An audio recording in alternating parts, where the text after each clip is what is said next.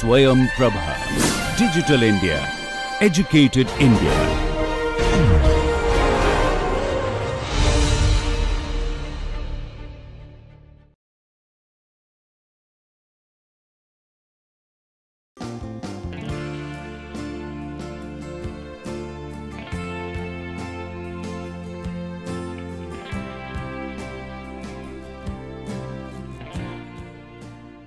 So, just to summarize what we have done and to formally tell them that in the wrinkle flame regime we have got essentially the Reynolds number to be greater than 1 and the Karlovich number to be less than 1 and U primes by SL is less than 1.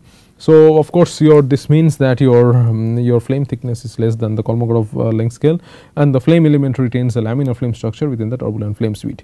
And since U prime is SL is less than 1, that flamelet surface is only slightly wrinkled. Okay. And in the corrugated flamelet regime, of course, you have Reynolds number to be greater than 1 and Karlovich number is still Karlovich number is still less than 1, but and your U prime by SL is as you see here in the corrugated flamelet regimes, your U prime by SL is greater than 1. So, this is a typo, please correct it. So, your U prime by SL is greater than 1. Okay. So, since your LL, that is the flame thickness, the preheat zone thickness is less than the Kolmogorov length scale, the flamelet structure is retained, that is a laminar flame, the flame element retains a laminar flame structure, and your U prime by SL is essentially greater than 1. So, the flamelet structure is highly convoluted. Okay. So, you can see here just to give you an example, here you see an eddy which is essentially rolling it, and you see here it is essentially first stretching it and then forming a fold, and this kind of structures are found in this corrugated flamelet regime. Okay. But in the reaction sheet limit, in the reaction sheet regime, when the Reynolds number is greater than 1 and the Karlovich number is the flame Karlovich number is actually greater than here also it should be greater than 1. Okay. In the reaction sheet limit, when the flame Karlovich number is actually greater than 1, I will just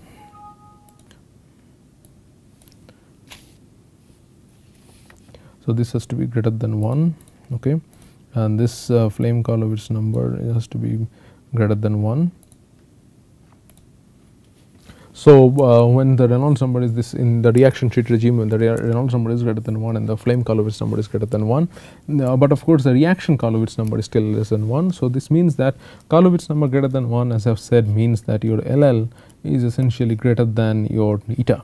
Okay, and your tau L is greater than tau eta. So, it means that essentially the eddy is smaller than LL, which are essentially but still greater than eta, can penetrate the preheat zone for large eddies inside for large eddies flame is the flame is still a flamelet. Whereas for large eddies means that the eddies which are greater than LL, the flame still behaves like a flamelet manner.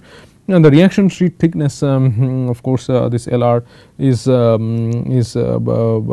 less than eta. So, the reaction sheet is only wrinkled. So, the reaction sheet is like this, it does not change structure, whereas this eddy has penetrated inside this, and this thing can change the structure like this. Okay. So, the preheat zone structure is changed, whereas the reaction zone structure is retained. So, this is called the reaction sheet limit. Okay. And this is very much of practical interest in terms of gas turbine engines, in terms of like SI engines, in afterburners, etc. A lot of those flames are essentially belong to the reaction sheet limit. Okay. Now, well starred reactor regime, that is typically not experimentally has not been well studied. It tells us that the Reynolds number greater than 1 and Karlovich number, reaction Karlovich number greater than 1, and the entire flow behaves like a well starred reactor without any distinct local flame structure.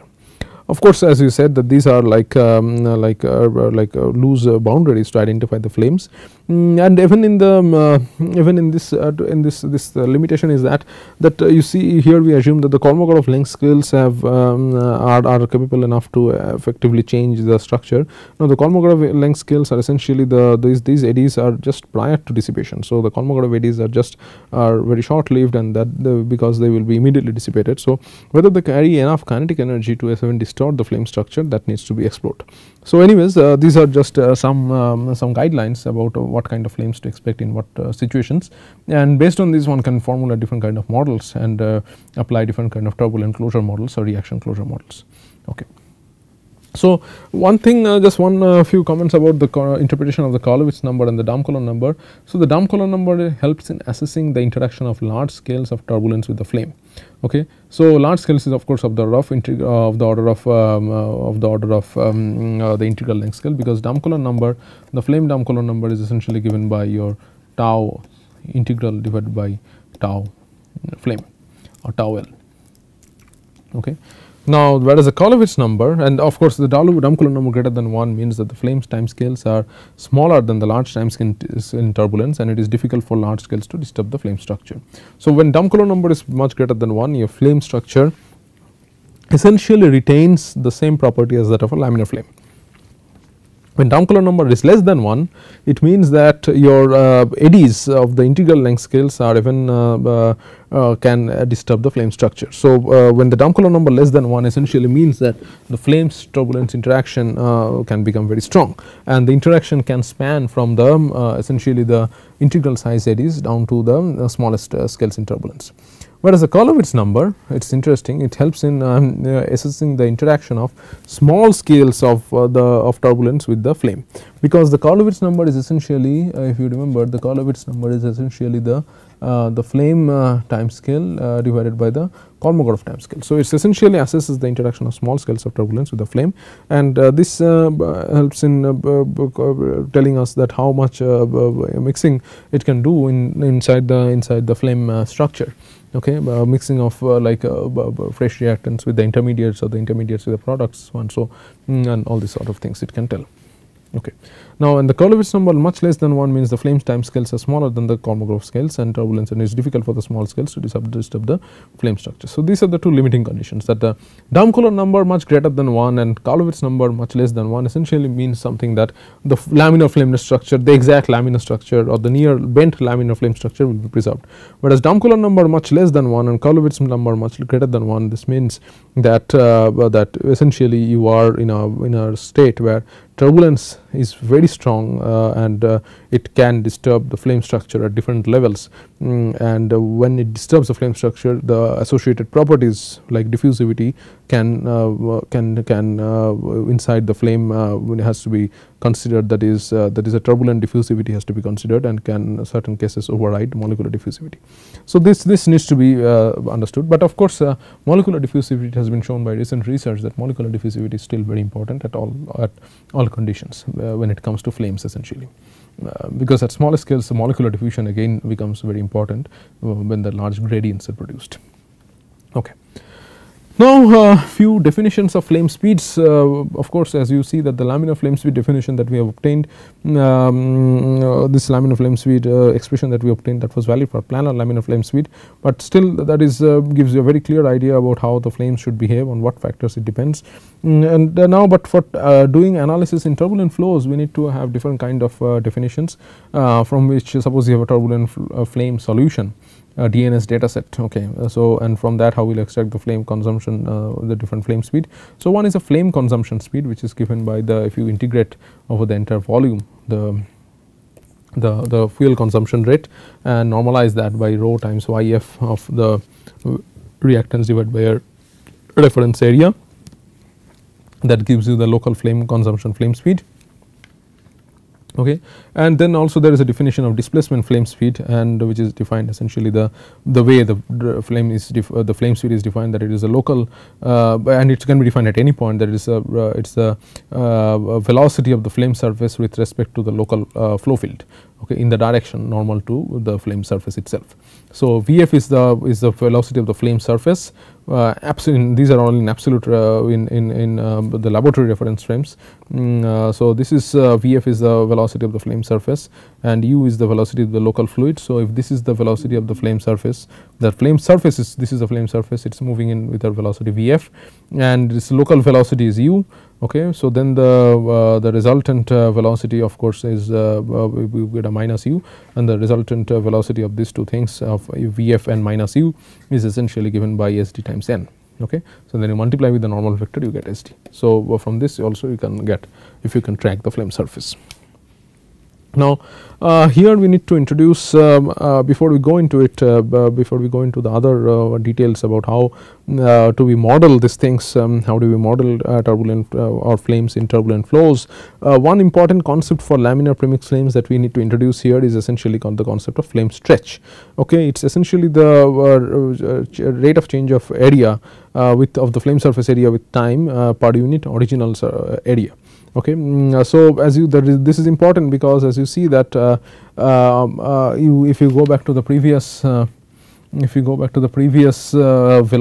video that we had shown that you see that initially this surface area was planar, okay, and initially it was planar, and but you see this is planar, and then in the same cross sectional area it becomes convoluted, it becomes distorted. So, of course, you can understand this at a later time the surface area of this convoluted surface is much greater than the initial planar surface area.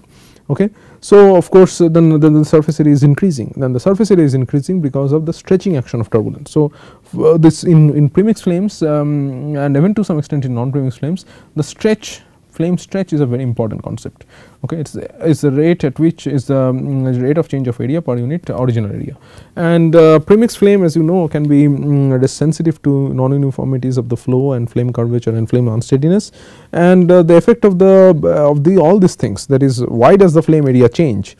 The flame area actually change because of these things, that is the non-uniformities of the flow. It changes due to flame curvature, it changes due to flame unsteadiness, and all of this effect of this non-idealities over a flame can be quantified through the stretch rate of a flame. So, actually it is the 1 by is actually the, you will see that the stretch is essentially 1 by A dA dt, but this change in the area is affected through this things like the non-uniformities of the flow and curvature and flame unsteadiness. So, as you see here that the flame stretch is defined as 1 by A dA dt, where A is the area of an infinitesimal element on the surface. Okay. Now, and this is quantified, of course, I will not derive it, but you can take a look into Professor Law's book for the derivation of this thing, where this flame stretch defined by kappa is actually defined as the sum of two quantities, that is, it is the sum of the tangential straining rate on the flame surface, which is given by this quantity, okay, and it is essentially the strain rate when you project it on the tangent to the flame surface area.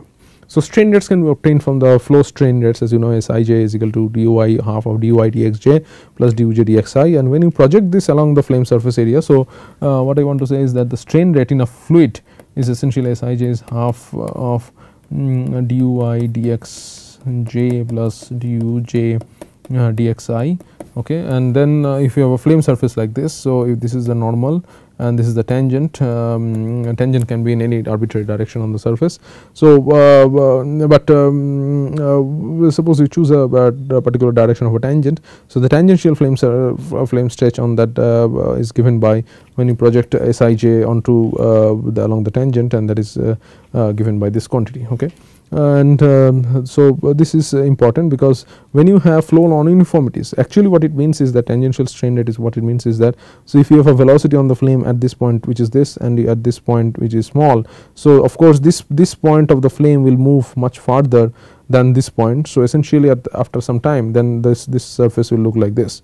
Okay. So, this point has maybe has moved here, and this point have moved here. Okay. So, as you see that this leads to growth of the surface area, whereas if all points on the flame tangent, if they move with the same velocities, then there is no flame stretch.